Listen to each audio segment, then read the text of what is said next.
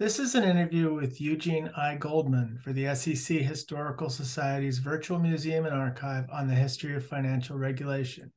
Today is February 21st, 2023, and I'm Kenneth Durr. Eugene, it's a pleasure to talk to you today. Thank you, Ken. Look forward to it. Well, let's start from the beginning and get a little bit about your background. Where are you from originally? I'm from New York originally, and I came to the Washington area in 1969. What brought you to DC? I attended American University. Okay. Now, I understand that you were involved in some political action work back at that point. Tell me just a bit about that. Yes, I was fortunate enough to have as my Congressman Allard Lowenstein, and we became quite close, and that was a motivating factor for me to want to go to school in Washington. Were you involved in the Dump Johnson movement back then? I helped, not the Dump Johnson campaign explicitly. I did some work for Lowenstein when he ran for Congress in '68. Did not know him during that campaign. It was only until after he got elected when I started to hang out at his district office, not too far from my home, that I got to know him quite well, and was very active in his reelection efforts, as well as another campaign years later in Brooklyn. Okay. So you studied political science at AU, is that right? That's right, government. Okay. Was your thought to become a lawyer at some point or get into government? Public policy, yes, that was in the back of my mind. Okay. How about law school? I went to Catholic University at night, and I worked during the day for a nonprofit organization that was being run by Governor George Romney after he had left government. And the organization was the National Center for Voluntary Action, and it's basically a national advocacy for volunteer work. They had affiliates in a lot of counties and cities called voluntary action centers, and they matched volunteer opportunities with individuals. My job was to advocate on behalf of the volunteers. Various pieces of legislation impacted their work. And he was a great man. And again, I was privileged just to work for his organization and to get to know him. Wonderful person. So you got out of Catholic with a law degree. Right. Did you get any securities law along the way in there, or just through corporations, study of corporations? Okay. How did that take you to the SEC? Well, in the first 4 or 5 months of the Carter administration, I went to work for the head of the Action Agency, which housed the Peace Corps, VISTA, and other federal volunteer programs. It was basically the federal version of the Romney private nonprofit group. And the head of the organization, Sam Brown, I knew from the anti-war movement. And I was waiting to hear whether I had passed the bar. And at the same time, I thought of the SEC because I was very cognizant of the fact that the SEC was at the forefront in efforts to clean up corporations for the betterment of capitalism and free markets. And I was waiting to hear whether I had passed the bar. And in the meantime, through a mutual friend, I met Richard Corrad, who's Assistant Director of Enforcement under Sporkin, and had an interview with him, which led to interviews with others, including Stanley, where at the end of the interview, slouching on his couch, using his elbow, he pressed the intercom button and said, get the papers going on this guy. So I had a choice to make, basically, to enjoy the Carter administration, enjoy Sam Brown.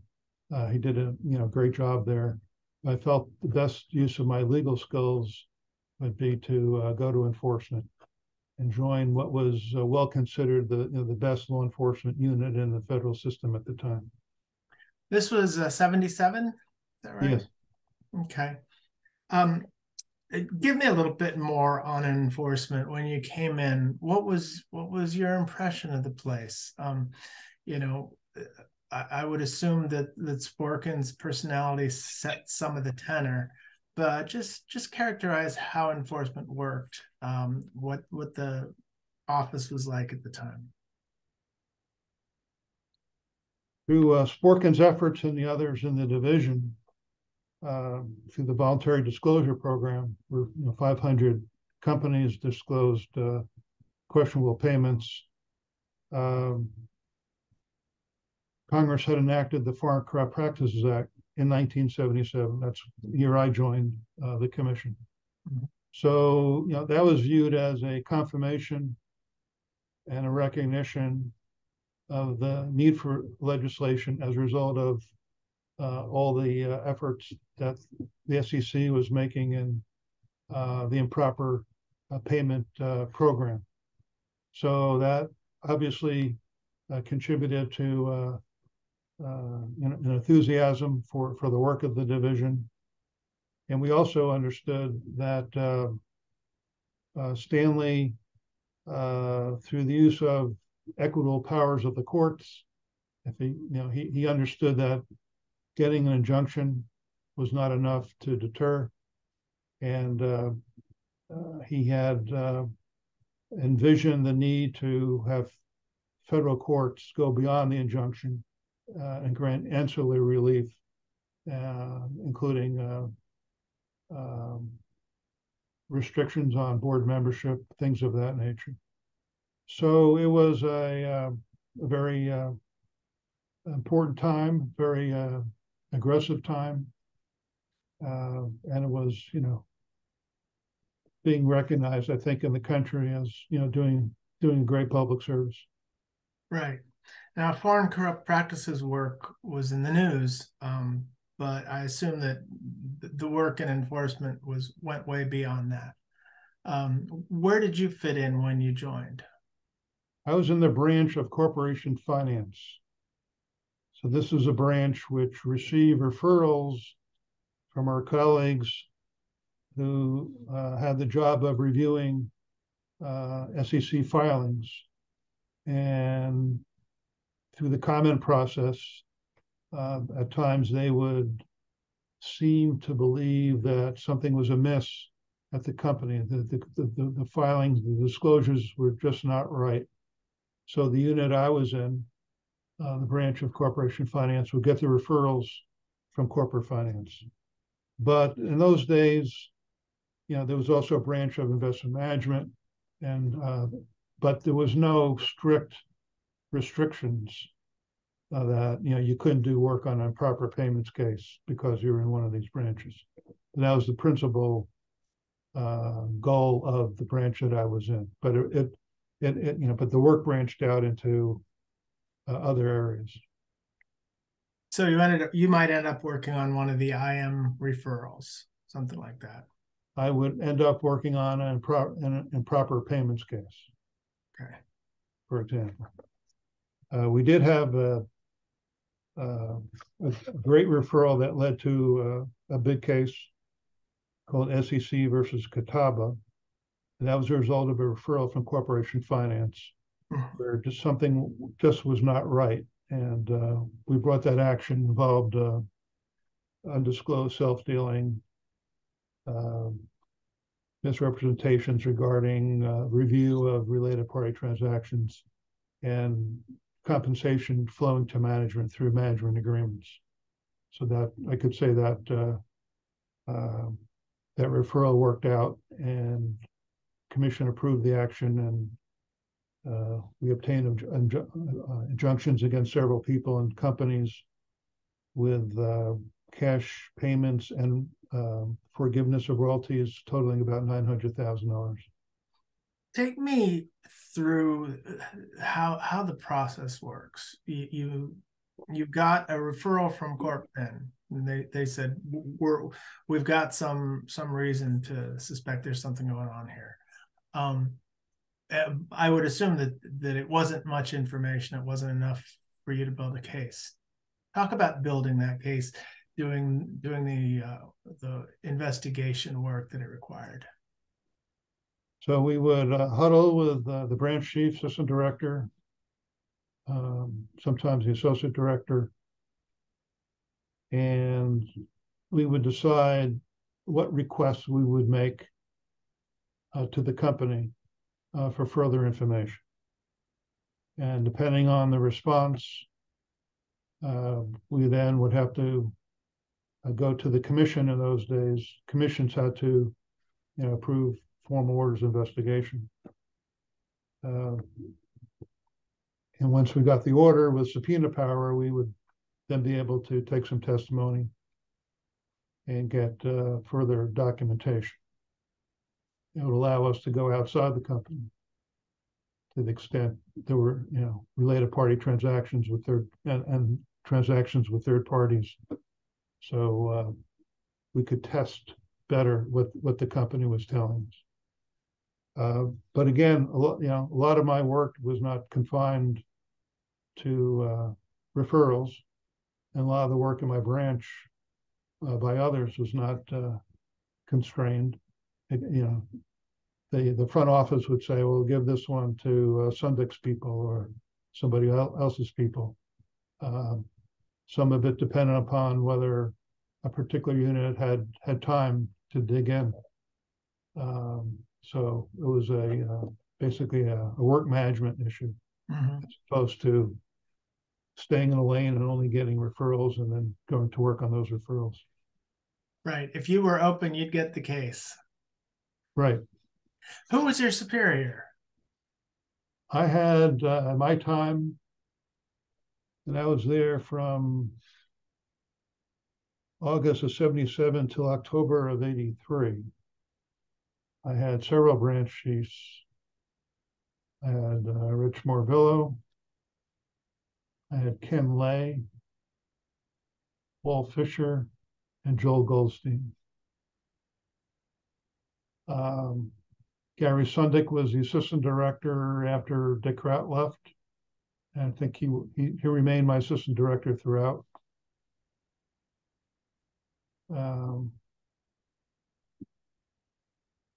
I will, obviously I would also interface with Ted Levine and others as matters came up.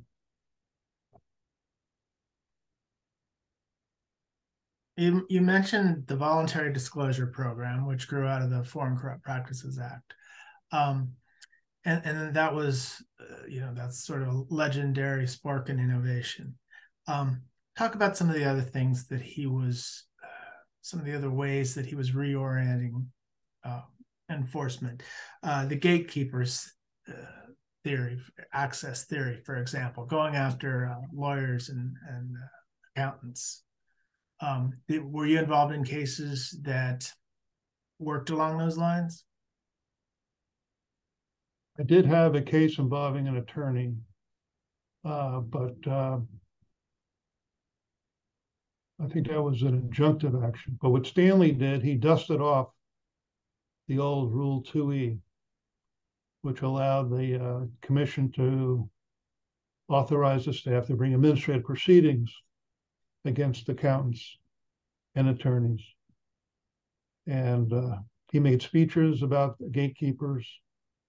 There were cases brought against auditors under 2E that sent a big message. Again, he was looking for ways, given his limited resources and limited statutes, how could he best protect the investing public with what he had? So the 2E, the gatekeeper concept, was certainly an important one. And as I mentioned before, having courts use the equitable powers of the courts to go beyond the injunction to grant ancillary relief was another very important one. And gatekeepers program is still talked about today. I remember Steve Cutler, when he was director of enforcement, made a speech on gatekeepers years after Stanley was, years after Stanley left the commission, and made a speech how important the program was to continue to serve as a watchdog over the gatekeepers. Do you think that's continued? Yes. In the years and decades since you've been? Another thing Sporkin did was set up a trial unit. I think the idea was that, the corporations have got these great lawyers and these great teams. And he wanted to bring a little heavier firepower on the SEC side. Were you involved with the trial unit at any point? I was involved in consulting the trial unit on my cases in the event we have to go to trial. In those cases settled. We had set up the strategy for trial, but I was very cognizant of the trial unit. Got to know Ben Greenspoon and joined scores of others in the division with admiration for Ben and what he was able to do. It resulted from the recognition that I just mentioned that Stanley was going to push the statute and he would need great advocates in court to convince the judges that the equitable powers are fully usable by the courts in deterring fraud. Talk about Ben Greenspoon. Tell me a little more about him. Did he come in from the outside? What was his experience and what made him stand out? Don't remember exactly where he came from. What stood out to me was his toughness while having an incredible sense of humor. He would be full of jokes and stories, a great lunchtime person to hear from. And so while he instilled, real determination to win in court, it was always with a great deal of humor, and that I think that served his program well.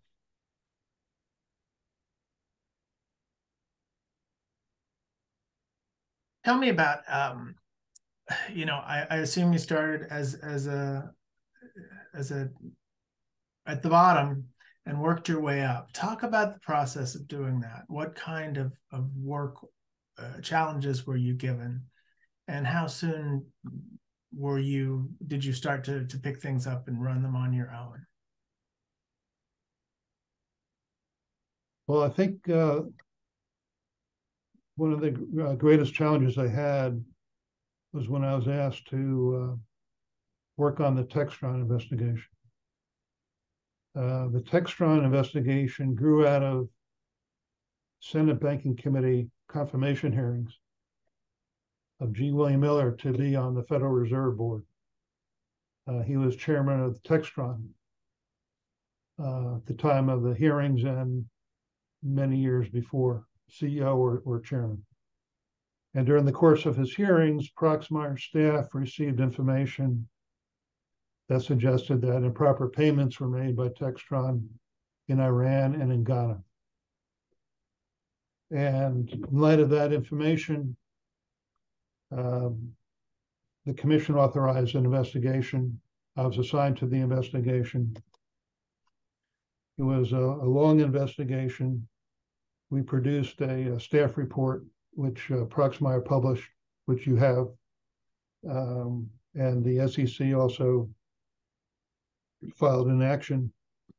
And that involved scores of on the record testimony, international travel, a review of thousands and thousands of documents, and piecing together a story where the commission alleged a good number of improper payments all over the world. So between traveling overseas, taking on the record testimony, I'm not sure whether I'll ever again be able to ask someone his occupation and person says, I'm not a nominee or I'm chairman of the Federal Reserve Board. It was, very high profile for obvious reasons. Proxmire kept interest in the investigation, had asked for a reporting investigation, which we provided, and I think that case kind of stood out. What kind of travel did you do? Where did you go to information for this case? I took in those days Freddie Laker Airlines, deeply discounted. So Stanley couldn't be accused of perks and wide expenditures. And I met a sales agent for Bell Helicopter. Most of these Textron sales were sales of Bell helicopters to governments all over the world. And a sales agent agreed to be deposed at the U.S. Embassy. So that was one trip. And then there was another trip to Paris where we talked to another sales agent. But, we didn't have cell phones to communicate with the foreign witnesses. A lot of that was done by telexes with their counsel, phone calls at appointed times. But it worked out okay. Worked out okay. It sounds like Senator Proxmire was pretty interested in this, how this case was being developed. Did you actually get to speak to him at some point? Didn't speak to him personally, but we spoke to his Senate staff. That it came out that he was provided incomplete information in response to his inquiry about the Ghana transaction. And it came out later that, the day after Proxmire asked Mr. Miller about Ghana, a Bell helicopter employee destroyed a key document. And there were other efforts on the way where the real facts did not come out until our investigation.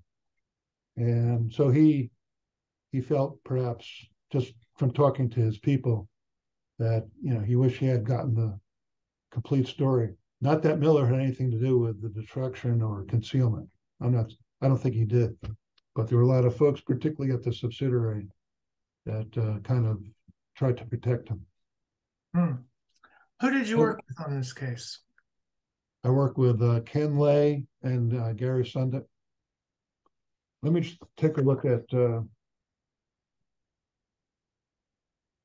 me just see who signed the complaint.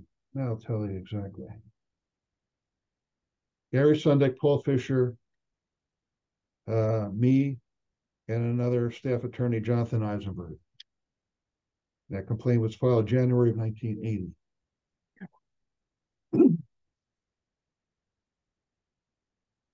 The other thing I think that was bothering Proxmire was that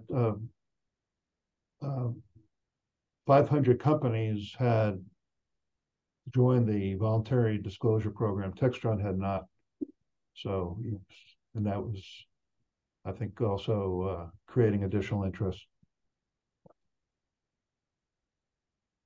So, as we know, G. William Miller became Fed chair. So, how did the case shake out in the end, and what effect did it have? Well, I think he was confirmed as we were launching our investigation. Okay. And it got renewed interest when he was nominated to be Secretary of Treasury. And Proxmire, was still looking into things, and the issue of the payments came up again during his confirmation. I just can't tell you chronologically whether our report had come out by the time he was up for confirmation as Secretary of Treasury. But at some point, it became clear that there were millions of payments, questionable payments all over the world, came out through our work. Did you get a promotion, rise through the ranks at all during the course of that case? After that case, I was promoted in April of 1982 after Stanley left by John Fetters. Some other people from the Stanley Sporkin years before we move over into the Fetters years. You mentioned Ted Levine. There were Ted Levine, Dave Doherty, Wallace Timoney. They would have been Sporkin's lieutenants. Is that right? Right. And I had Wally in line with our branch. So I would obviously discuss things with Wally. He was in line of the supervision of my branch. Tell me about him. What kind of leadership did he exert? Thoughtful, probing, but also very tough.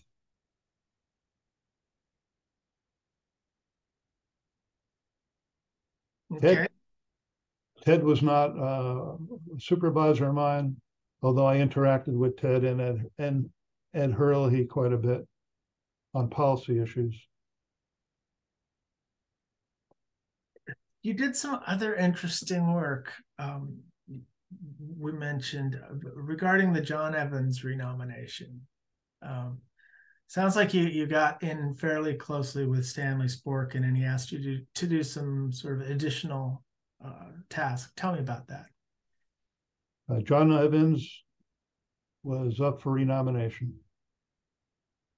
We were told that Chairman Williams advised the White House that he preferred someone other than John Evans.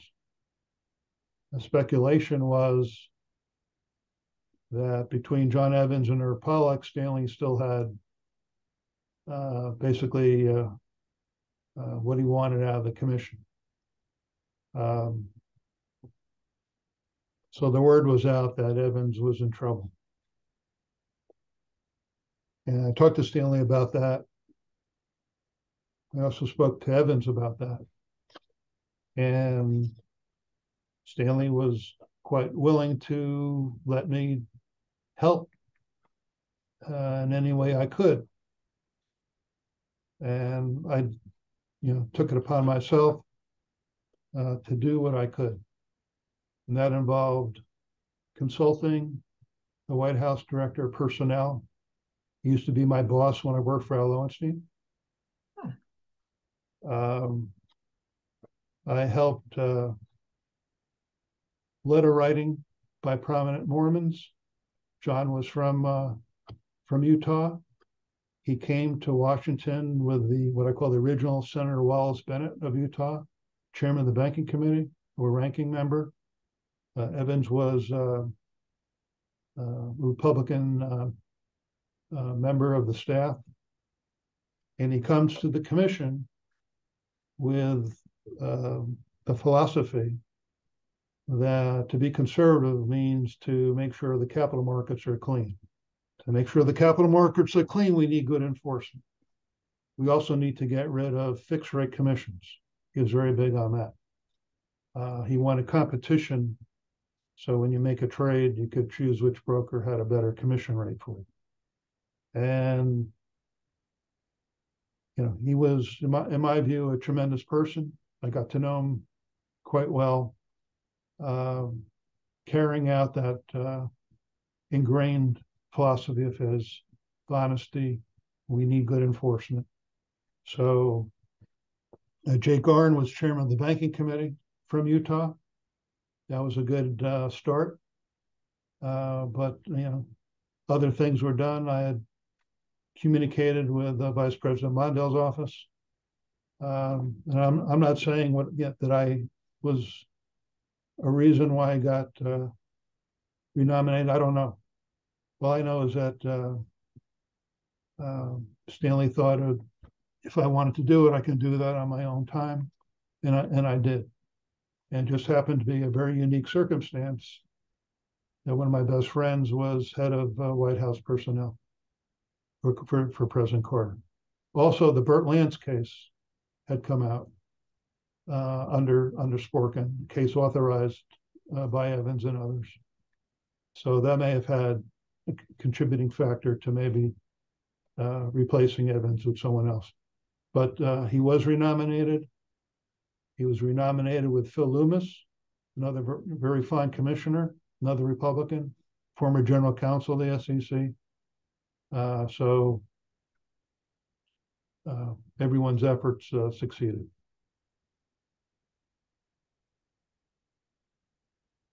So John Evans had some headwinds. Talk about some other headwinds that the enforcement group was facing at this point. Roberta Carmel would have come in roughly at the same time you did. You were also getting some second guessing from the general counsel's office. Yes, I just remember Stanley at the table when recommendations would be before the commission. Would really have to go through a gut-wrenching process trying to convince Roberta Carmel to authorize actions. It was, a great burden on Stanley. It was a difficulty. At the same time, the general counsel's office was commenting on the enforcement recommendations. So I think Ted and Ed Hurley basically would respond to general counsel memos to the commission to the extent the memos did not support the recommendation.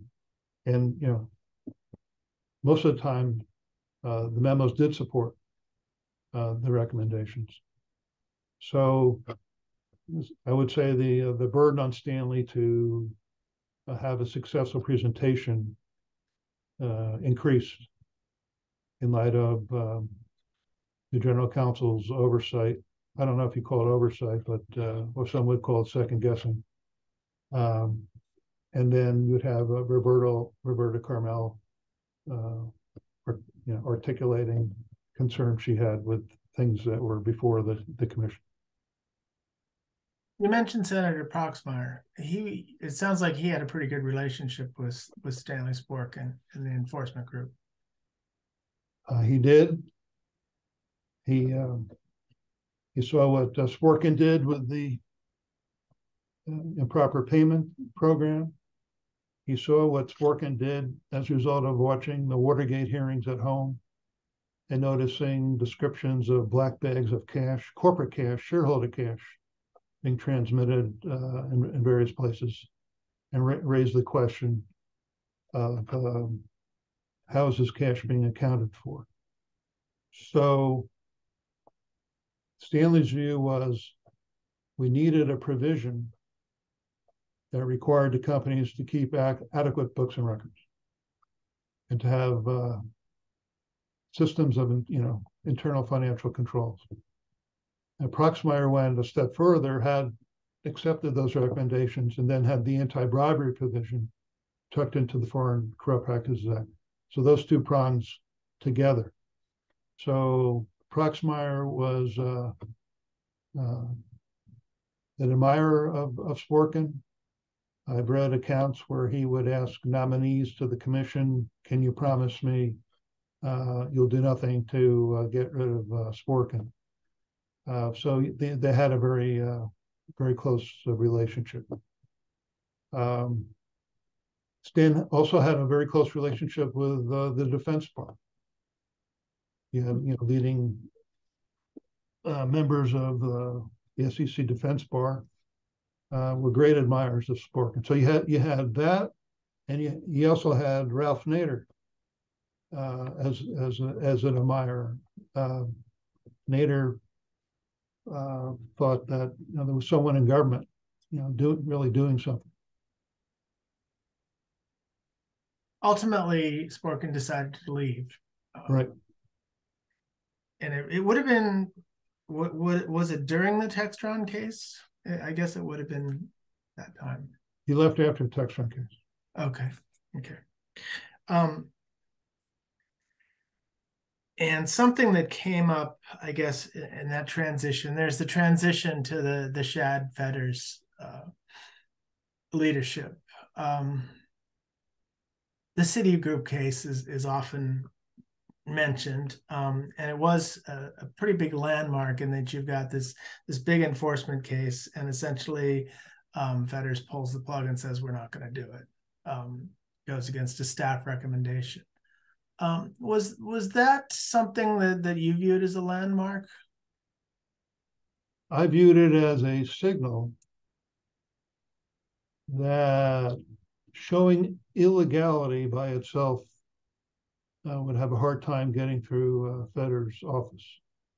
Tom von Stein worked like a dog, I think, for over a year on this case, and he found evidence of foreign currency manipulations resulting in tax avoidance, if not tax fraud, and included false books and records, that these were separate books were kept for various things. I never saw the report, but I just remember reading about it. And I think Fetter's position was you need more to show a violation of the securities laws. And so that was a signal, I think, that you needed more than just violating other laws. But my understanding was, if you have false books and records, there's no materiality threshold for false books and records. And if the risks presented by the illegal activities, such as discovery by the foreign governments, imposition of fines, and perhaps restrictions in doing business in those countries, just like the Foreign Corrupt Practices Act had concerns with, you would think that would be enough for securities violation. So this was a signal that these things would be reviewed very carefully. Did that have an effect on staff morale in general? I don't know for sure. It was not articulated to me. Okay. How did your job change when John Fetters came in? John Fetters was one of the defense lawyers for Textron. And here I am with a new boss who I interacted with quite a bit when he was at Arnold Porter. John Jerry Hawk was lead defense counsel at Arnold Porter, but John was very actively involved. So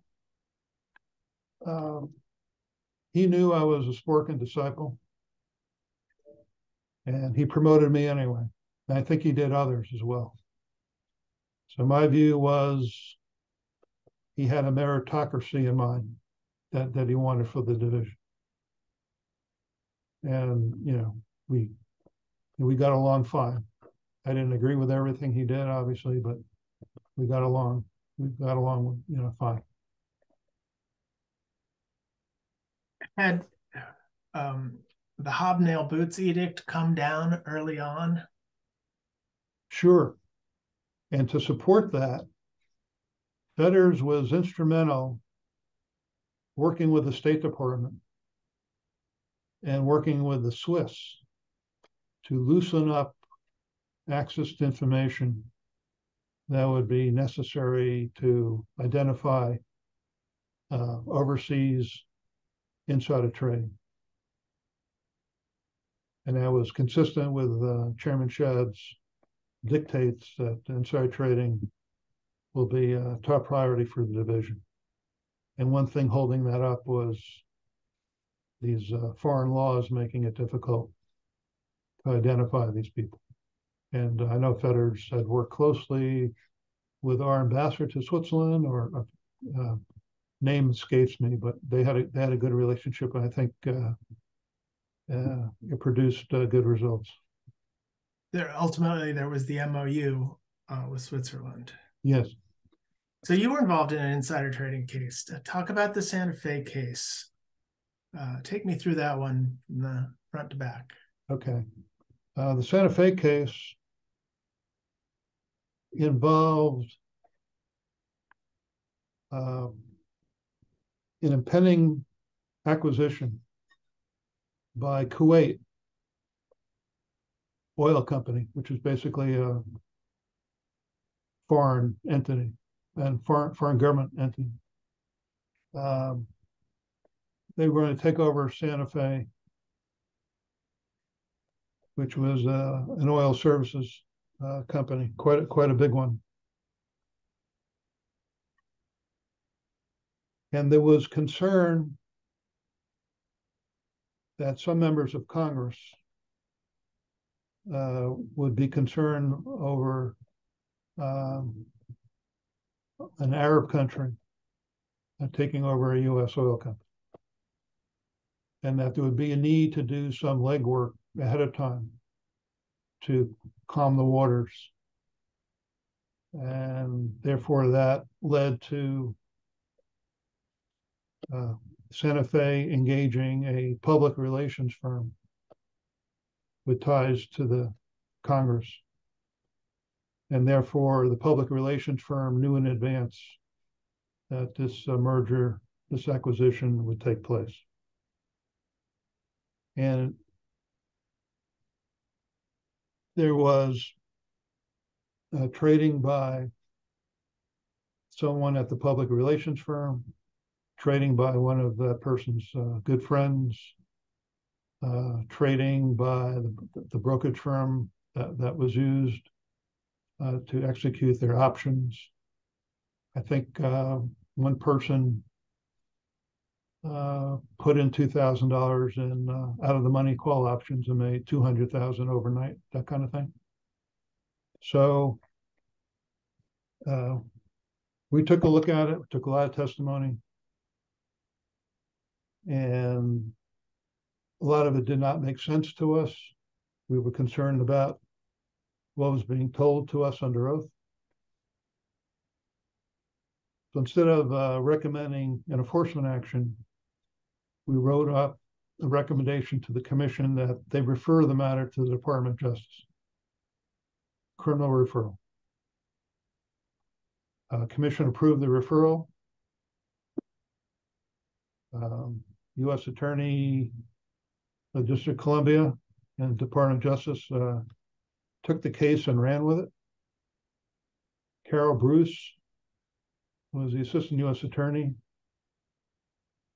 and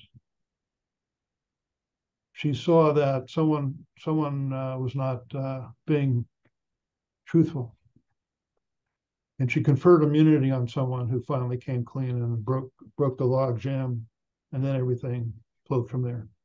It resulted for a couple of criminal convictions, and I think the quote was that U.S. Attorney for the District of Columbia called this the most significant inside trading case yet ever referred to the U.S. Department of Justice from the Securities and Exchange Commission. I worked very closely with the U.S. Attorney's Office. I don't know if I was a special assistant U.S. attorney, but we worked very closely. I was totally authorized as part of the referral to share information. What kind of work did you do? Just making sure that all the facts that we had developed were fully understood. Where there were gaps based on the information given to us. And we did a very thorough investigation. One of the brokers had told us that he traded because he had overheard someone at the bar at Nathan's Restaurant, which used to be a hot Georgetown place. Had my first date with the woman who became my wife at that restaurant. That he overheard it at the bar. And we then subpoenaed all the credit card receipts for that night. No matchup. There was also a private club where someone said they might have heard something. So we subpoenaed all the chits from the private club. I mean, we heavily used phone records.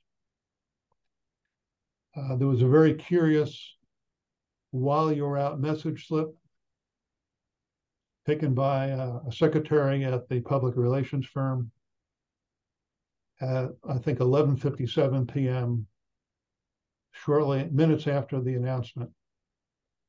And someone had left a message for the person at the firm, and it had 2 words on it: home run, exclamation point. So then there were some excuses as to what home run meant. And we said, you know, let's package this up and give it to the DOJ and see what they can do. How long did that investigation take? Ooh, I don't know. Let's see.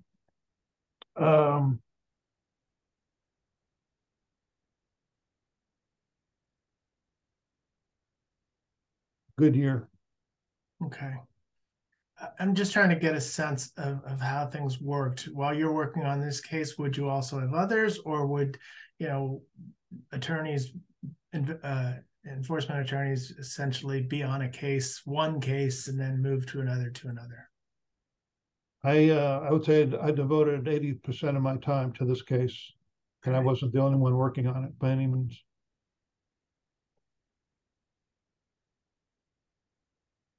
Okay. Anything else we should talk about on the Santa Fe case? No. Okay.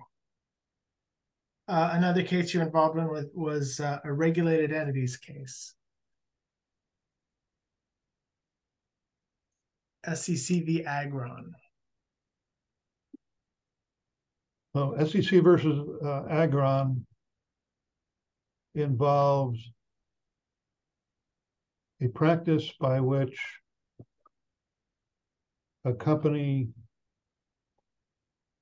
that was going through an underwriting would underdisclose the amount of compensation the underwriter would receive. And there were like 8 to 12 of these companies that all used the same underwriter. And if I remember correctly, there was private aircraft and other expenses that were not included in what the estimate and final disclosures were made as to the total amount of underwriter's compensation. So that was, in terms of regulated entities, well, you had the public companies and you had the regulated underwriter. And that was a case out of the Denver regional office, where Denver regional office was, again, needed some support in breaking through and piecing this together. It took a long time. And the case was actually filed after I left the commission. Okay.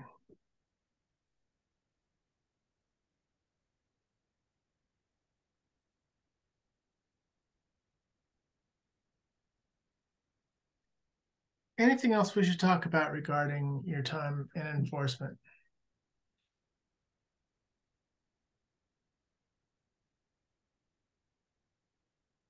I don't think so. It was, you know, perhaps the best 6 years of my professional life.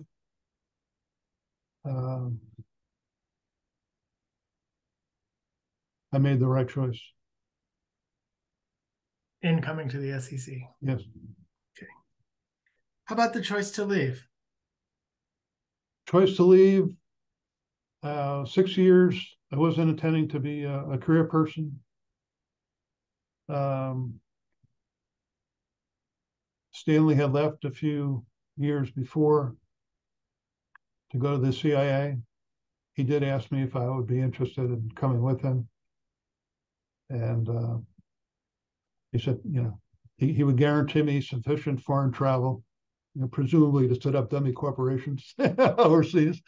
But I was still enjoying it, and decided to stay at a disclosure agency instead of going to the ultimate and non-disclosure agency. He had a very dear friend who was the CIA director, former SEC chairman himself, and Bill Casey. So it made sense why Casey would want Sporkin over there. So I declined the offer, stayed, and then when I left, I went into private practice, starting at Steptoe and Johnson as an associate, until I got a call years later from Judge Stanley Sporkin. Is this in the early to mid 80s, something like that? Yes. Okay. What did Judge Stanley Sporkin want to talk about? This was in the early 1986.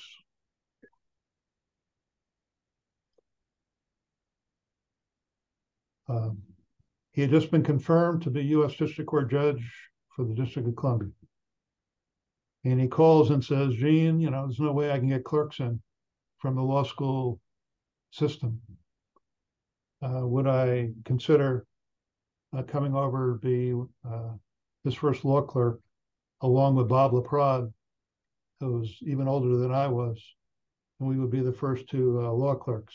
LaPrade had worked for Stanley at the commission for years. And I said,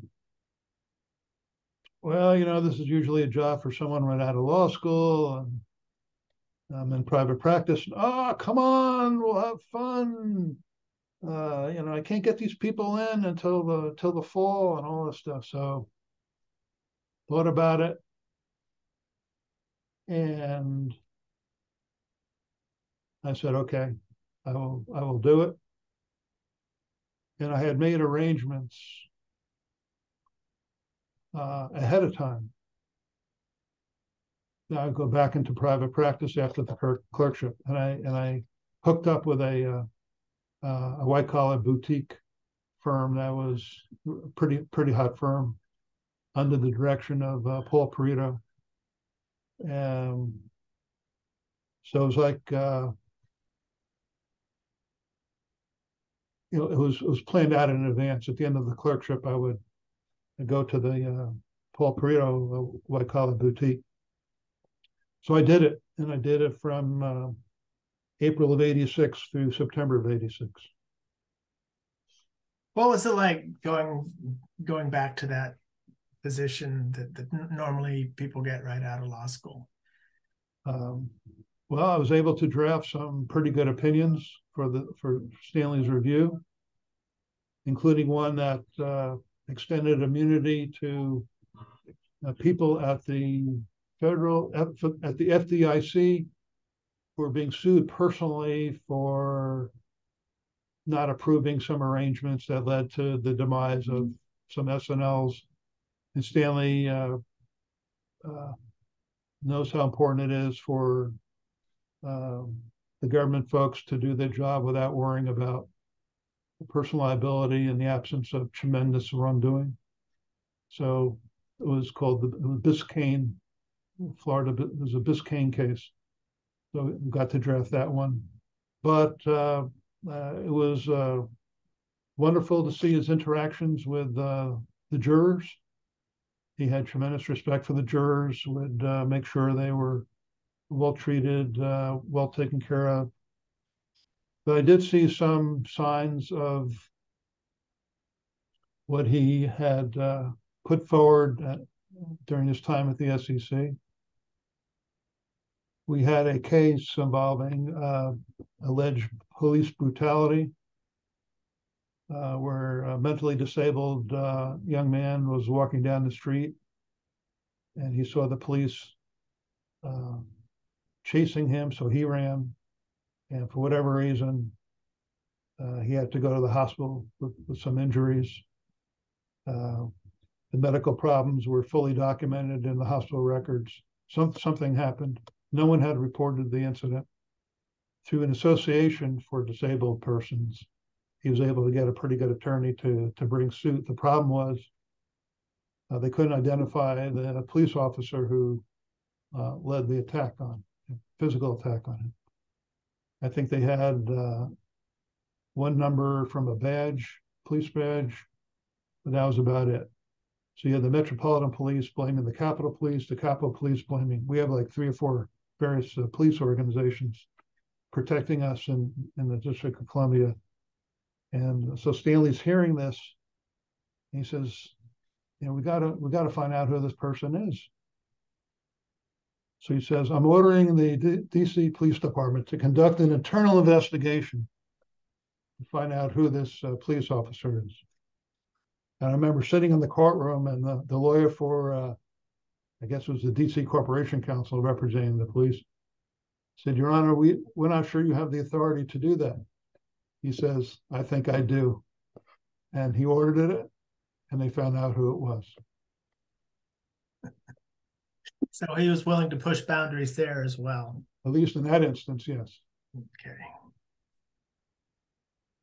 And it was a retooling process for me. I mean, to be back in the court on a daily basis, from slip and fall diversity cases to constitutional cases.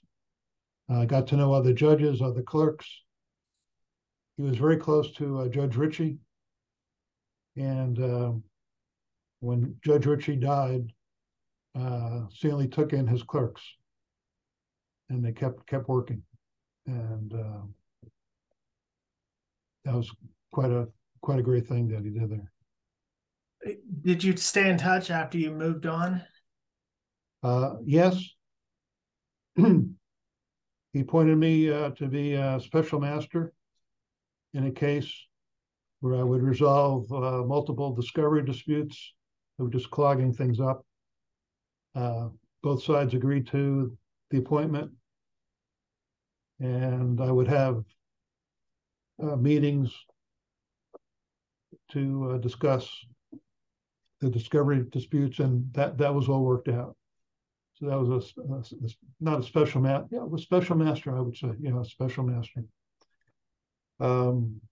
When he left the bench, I asked him to help me assist a foreign auditing firm in approving their compliance procedures as an auditor of a foreign company with U.S. listings. So he would come overseas with us occasionally on that.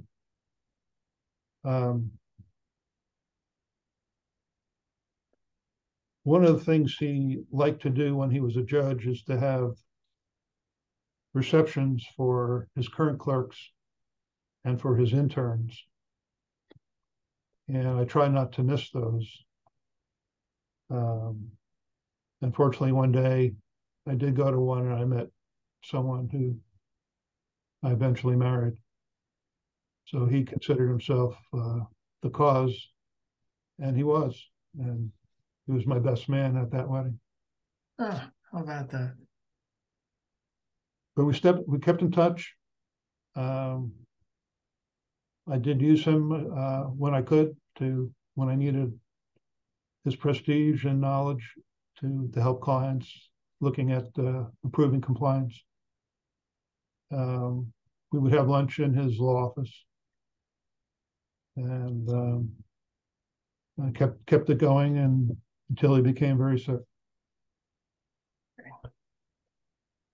Something I noticed that was interesting is after you were in private practice, you continued working on SEC topics, writing, teaching. Tell me about the work you did. Particularly, you did a study of ALJs. Yes, there's a lot of statements being made that people could not get their day in court by going before an administrative law judge. So what we did, we went back a few years and we looked at the relief that was being requested by the staff and what the ALJ ultimately decided. And we found quite a few instances where the staff did not get nearly what they had asked for, and sometimes would even lose the case. So we documented those findings, and the National Law Journal published the findings. So it was the first inventory of how respondents fared when they were named as a respondent in SEC administrative law proceedings. And it got quite a wide reception, and I think others have updated it in the years since. I'm pretty sure I saw someone update it in the years since. So we did that one, and then we came to the 10th anniversary of the PCAOB, and I noticed that no one had done an inventory on how they had fared in the 10 years of their existence. So we took a close look at that, and let me just grab it for a moment.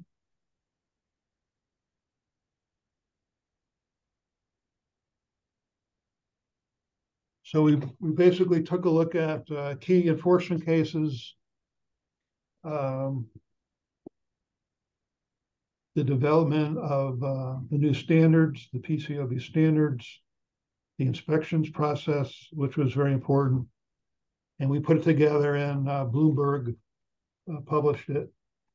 And it was the first, it's called the PCAOB mission, improving audit quality via enforcement standards and inspections.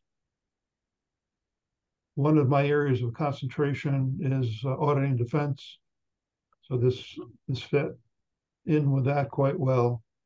And the book got some good play.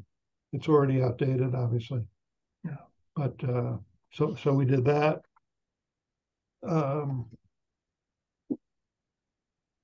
The University of Texas has a Washington unit called the LBJ School of Public Affairs. They have a Washington component to that program, to the University of Texas program. And I put together a course for their Masters in Public Affairs program for the folks in the program who were there during that period of time. And what I did was I tracked harm to investors, financial crises, and what was the legislative reaction to what apparently were gaps in what the SEC could do. And we started with the Depression and worked our way through Dodd-Frank. Heavy emphasis on Sarbanes-Oxley, the Remedies Act. So that hole that Stanley tried to fill in through the equitable powers gave way to express law that gave him the powers he always dreamed of having. So the course was basically taking everyone through those statutes, Remedies Act, Sarbanes-Oxley, and Dodd-Frank. And we relied on Professor Seligman's book, Transformational Wall Street, for early days.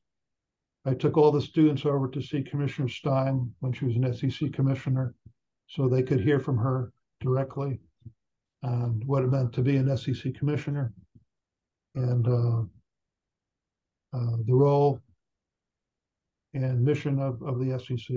So that was a lot of fun. So I've tried to keep my hand in it. I judge moot court at Georgetown Law and Catholic Law, and have written multiple articles while at McDermott on various securities law issues. Well, the teaching in particular is interesting because you've been able to go back over and take a look at the history that you participated in particular. Right.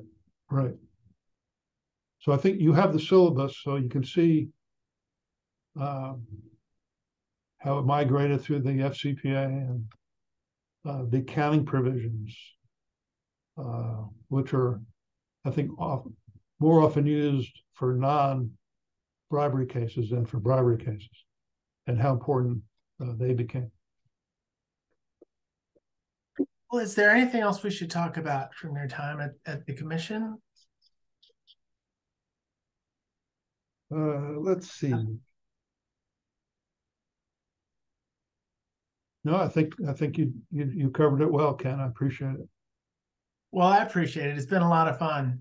It's been a lot of fun talking about your time there, talking about Stanley Sporkin and the history overall. Thank you very much. All right, Ken. Thank you. Take care now. Bye-bye.